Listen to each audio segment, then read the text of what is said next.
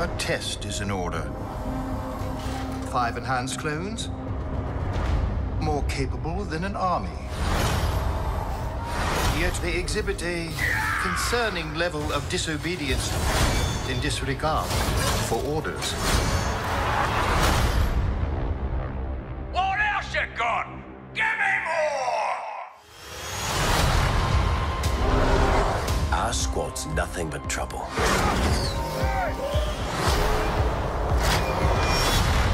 But we get the job done.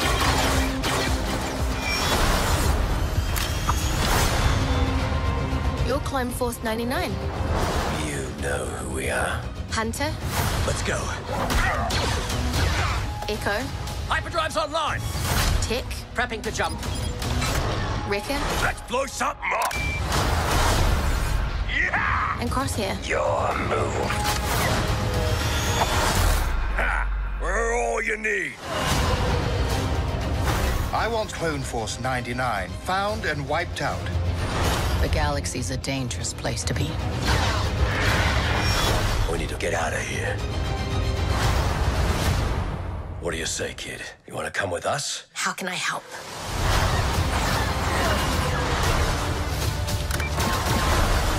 The Clone Wars have ended. You can either adapt and survive, or die with the past. The decision is yours. We do what we do.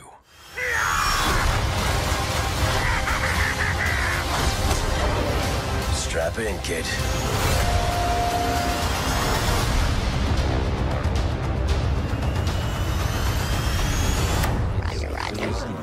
Welcome everyone to another video of Star Wars 66, and for this video we're going to be talking about the recent Bad Batch trailer that was just released. The second one, we did get another one by the end of last year, which was awesome, which revealed some interesting things about Palpatine, him saying his famous line and all of that. But this trailer went more deeper into what this season is going to be like, especially us knowing that the first episode is going to be a 70-minute intro, like a triple size. And in the same week, that's going to be on Tuesday, May 4th, and 3 days after that, on the Friday, May 7th, I believe, is going to be the second episode. So that week is going to be an awesome Star Wars week. Getting a lot of minutes of Star Wars. And now for this video, I just wanted to talk about some interesting facts that we now know from the Bad Batch. And there is this new character, Omega, and I'm guessing it's she. We don't know yet because of how, it's kind of hard to tell with the young voice actors and all that.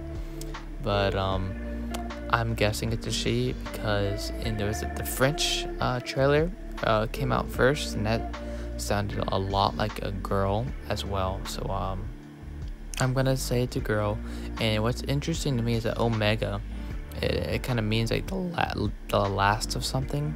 So I'm guessing that Omega is going to be like one of the last clones that was ever made. And maybe there's maybe they stopped making the clones. I'm joking, because of how she ended up being a girl. Anyway, it's like a girl version of Jango Fett. Interesting. I have an interesting theory that some of you may not like, but Omega turns into Captain Phasma. I don't know, I was thinking about that earlier today. I was like, you know what? How old is Phasma? And I was like, yeah, it's the sequels. Anyway, something that I saw recently, like an article on other videos that people were making about how Crosshair, about he's going to be turning against Clone Force 99 and his brothers and start working for the Empire. He did have a little confusion and a little rebellious on his face, like he is going to leave his crew and start joining the Empire, and maybe he's a double agent. Perhaps maybe he still is with Clone Force 99, but he is reporting for the Empire. Now, when I did my immediate reaction for the very first time, I never noticed that Captain Rex was in the film. So now that I do know that, I am very excited. I can't believe we're going to be seeing Rex. And if we see Rex, that can lead to so many different things. We are going to see him, and I don't know where he was. Is that on like the Battle of Jakku, perhaps? And I don't know, Saul Guerrero was there, so a lot of characters we've seen them before, but obviously with Omega, there's going to be new characters. Now with Rex, I don't think we're going to be seeing Ahsoka, because I just don't see her being with Rex anymore. We know that they split and they go to different pathways, but perhaps they're still friends, of course. And what I want to see is how Rex takes out his friends' other inhibitor ships like Gregor or Wolf. How do they take out their inhibitor ships? That's what I want to find out. Because remember in Rebels they already have it taken out. But I'm thinking that I don't know what Rex could be showing them. Maybe it's something they're looking for, because Fennec Shan says the galaxies are different. It's a different place. It's a dangerous place to be roaming around. So I guess they're just roaming around the galaxy, and I don't know what they're trying to do. Maybe just make sure the Empire doesn't eventually find them and get them. Later in the trailer, we see the Empire kind of raiding Naboo. I don't know what Palpatine thinks of that. Maybe he's probably doing that because it is his home planet and he wants to take it back.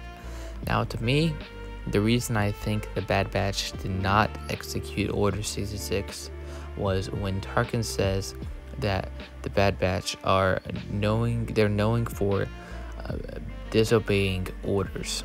And so that's basically specifically talking about orders. And the first order that would come to your mind is execute Order 66. Those are that's the main order that has recently happened regarding this timeline of Revenge of the Sith. He said they're knowing for disobeying orders, so maybe they don't execute Order 66.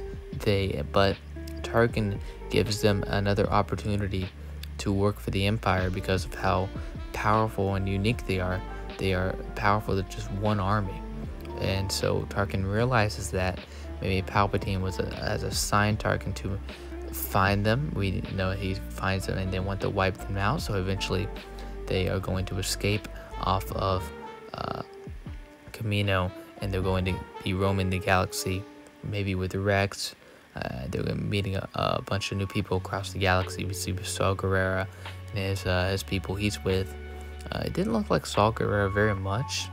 Haven't seen the episodes with him back in the Clone Wars in a little bit, so I gotta get refreshened up before we watch it on May the 4th. Still, anyway, I'm very excited for this. It's surpassing my expectations already. And if we get like a scene with Darth Vader at the very beginning of the film, because it's 70 minutes long, it's going to be like a season 8 of Clone Wars, basically. If we get that, the Bad Batch pretending to execute Order 66, but then Tarkin figures out that they're not, and then it takes place like that, and I can't wait to figure out what actually happens at the very beginning. Like the first 5 minutes of the show is going to answer a lot of questions, I personally think. Anyway, that's it for this little breakdown and a little more facts about the Bad Batch, what we can expect. That's it for this video. Thank you everybody for watching, and may the 4th be with you.